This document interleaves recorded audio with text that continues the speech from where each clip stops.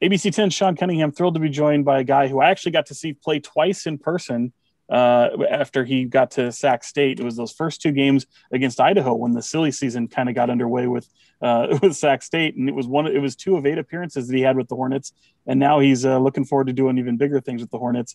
And he's joining me on a really special day, and it's DeShaun Highler. You may know him from Last Chance U on Netflix, but it's my first chance to talk to him, and thrilled to be joined by you, man. How you doing? I'm good, man. Thanks for having me.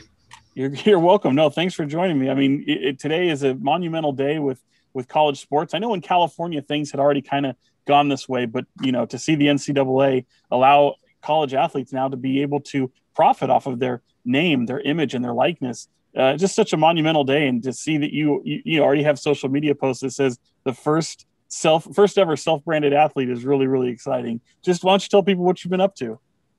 Yeah, I mean, I've just been getting ready for these NIL rules to change. There's been a lot of talk about it recently, and no one really knew, what exactly the bill was going to look like. But, it came out yesterday, and they said that, at midnight, starting midnight today, that we'd be able to profit off our name, image, and likeness. And just excited to get my brand started. Just excited for all student athletes across the country. Because, this is an opportunity that we've been waiting on for a long time. It's been a long time coming, and I'm just excited to get the ball rolling. And for someone like you, it's interesting because here you are at Sac State. It might not be the biggest program in the world, but so many people followed you from what you've done, in East LA, at the community college level, and it was on to Last Chance University. How much of it for you, because you get so much of a following from people who know you from that realm, this really, I think, kind of gives you just a tremendous opportunity right now. Definitely. I'm just grateful to the show, just grateful for all the opportunities that I've had since then. Definitely grateful to all the fans, that have reached out and supported and showed love. They like my story, and I'm just excited that I can, give them something worth watching. Yeah, and you've got the shirt right there. I mean, that's kind of your own logo there. How did that all kind of come to be? I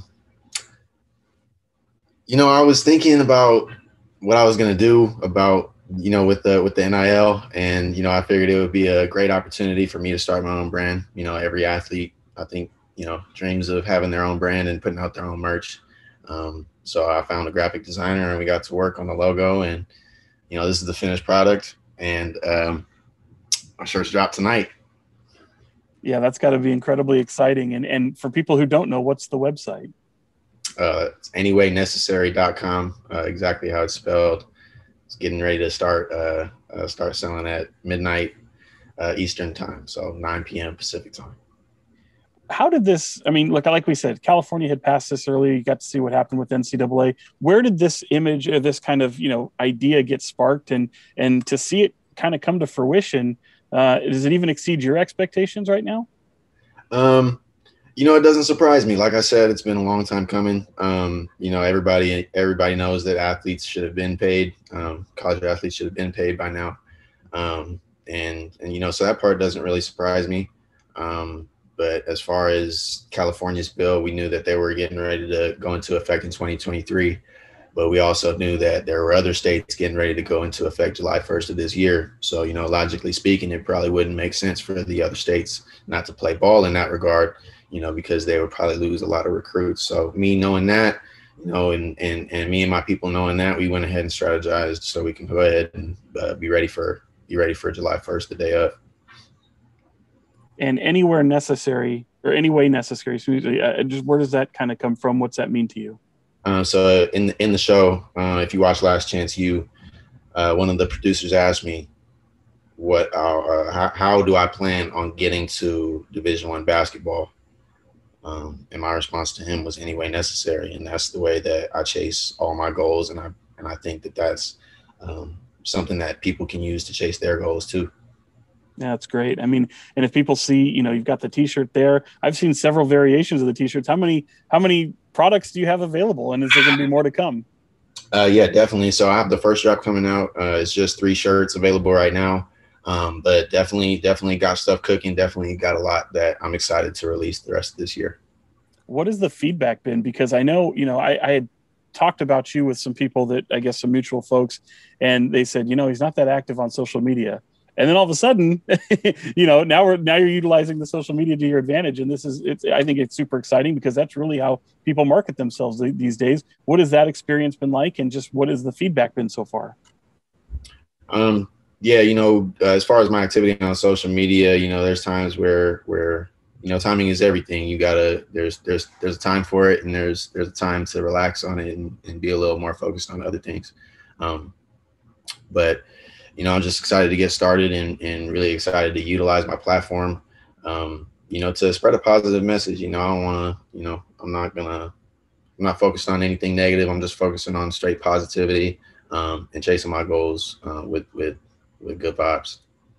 Yeah, and if there's folks that haven't seen you on Last Chance U, we see the hashtag a lot, Team Jenny. Can you kind of explain what the motivation is behind that? So Team Jenny is just mainly just about being who you're meant to be, being who the people who believe in you. There's somebody who believes in you, and just being the person that the people who believe in you expect you to be. Living up to your potential. For me, my mom believed in me more than anybody. She was my biggest fan, my number one fan, and I just want to make her proud. So Team Jenny is just basically just that message in a hashtag. Yeah, that's great. And for you, I mean, I know, you kind of talked about it. You've got some products available. Is this just to kind of test the waters, or do you really envision seeing kind of more of these things come about through that website? Yeah, I definitely see this as a long-term deal. If other opportunities come along, then we might have to get to strategizing a little bit. But I definitely look at this as a long-term opportunity for myself. I definitely don't see my basketball career ending anytime soon. I'm trying to take this thing to the top any way necessary. So that's how I feel about it, and that's how I'm gonna keep rocking. What did you make? I mean, since arriving in Sacramento, what have you kind of made of just the city? I know you're a SoCal kid, and to come up here, it could be maybe a little bit different, but it is the D1 opportunity you were looking for. What was that first season like for yourself? It was amazing. Just a great experience, getting to know the guys, getting to know Coach Katz and the rest of the staff, and just getting my feet wet in Division I basketball. And, with COVID playing out the way that it did, we got our year back, so kind of didn't really count. So it was kind of like a free year just to test the waters and get, like I said, get my feet wet and get ready for what's to come. And when it was a season unlike any other. I cover the NBA a lot more than I do your program here at Sac State, but we try to get in there a lot. And obviously it was a COVID rules and all those things. But did you ever experience anything like that? I mean, being a part of East LA, even in UTEP before that, and then being a part of a reality TV show, this documentary, did it kind of prepare you for just the uncertainty this past season had in store for you guys? I don't think anybody was prepared for that last season or anything that COVID brought to the world. I don't think anybody in the world was ready for that. But, we just kind of took it head on as a team. And we just focused inward on our culture and focusing on what we could do, what we could control as a group. I think that's how a lot of teams treated it. So everybody kind of made the best of what they could. But no, that was definitely unprecedented. I'd never seen anything like that before. Yeah, for real. I mean, and then when you go through a whole season, and now I imagine you're looking forward to the next season. Is it kind of that itch that you just can't scratch at the moment, being here in this offseason? Oh yeah, definitely. Like, I'm waiting for November. There's games that we have on our schedule that I have circled that I'm ready for. I'm super excited for next season. And if anybody has seen you in Last Chance U and might know what you are as maybe a person, even a basketball player, have they seen anything yet, considering now you've accomplished that goal of getting to the D1 level? I think, this is definitely just the beginning. I haven't showed anywhere near my full potential as a player, or as a person for that matter. I got a lot of growing to do in both regards. And I'm just really excited for the future. I asked this earlier, and I want to ask it a different way because we were talking about the social media. You have almost 200,000 followers on Instagram because of this show. Does that ever kind of blow your mind? Yeah, every day. There's messages that I get from people saying that I changed their life. That's just some of the most humbling stuff that I could have ever imagined coming out of me playing basketball. Playing basketball, I envisioned making a living for myself, getting an education, and that's about it. Inspiring maybe the kids in my neighborhood that they could do the same. But for that message to be taken to a world stage is just a completely different feeling that I could have never imagined. And is there, you've got all the confidence in the world as a basketball player. How about the confidence as an entrepreneur going forward, marketing yourself? I mean, what's the confidence level with that? I'm just having fun with it right now. I know there's, it's just like anything else that there's competition, and it's a whole different world in the business world. But I think I'm ready for it. I think I'm built for it. Like I said, I'm just having fun with it. I'm excited for the future. I've had some athletes tell me before, there were two moments where I felt like I made it. One was seeing myself in a video game, and the other was having my own logo and brand. Is there anything that compares to that? Yeah, definitely. I don't feel like I've made it at all. I feel like I have a platform. And I feel like I've been on a Netflix TV show, but that's it. That's not what I came to play basketball for. I came to play basketball to make it to the NBA. So that's what I'm shooting for. And that's what I'm gonna put my head down towards. What's the goal now? You mentioned that D1 college was your goal, and I imagine the goal just becomes an evolution of seeing it through and seeing it at next level. For you, what does that mean for you? Absolutely. I'm trying to play in the NBA. So I'm working my tail off as hard as I can to get to the next level, on and off the court. And because, here we are, the station for the NBA finals, you got a finals pick. I know as we talk to you right now, we're in the middle of game 5 between the Bucks and the Hawks. So you have a finals pick. Do you like anything going on right now? I love the Suns. I love their team. I love their chemistry. CP3 is on a tear right now. Book's on a tear right now. Aiden's playing really well. But it's going to be interesting to see who comes out of the East. I think both of those teams are extremely capable of competing at a high level and taking the Suns to and making it a series. I don't have a pick either way. But the Suns are playing really well right now. Yeah, smart man.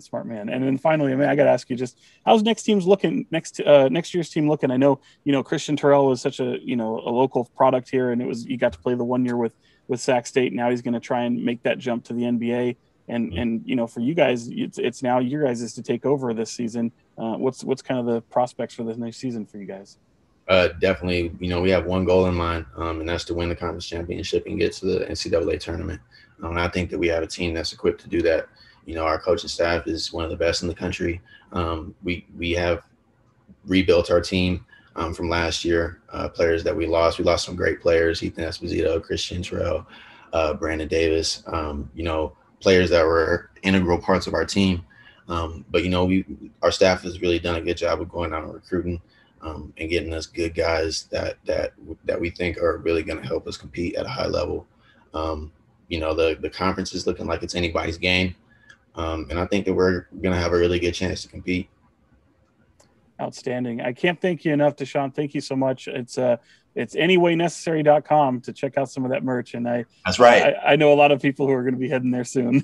That's right. Get your merch. Midnight tonight. So we'll have this posted before then for sure. That's right. Thanks again, man. I really appreciate it. I hope to meet you in person here in this coming season.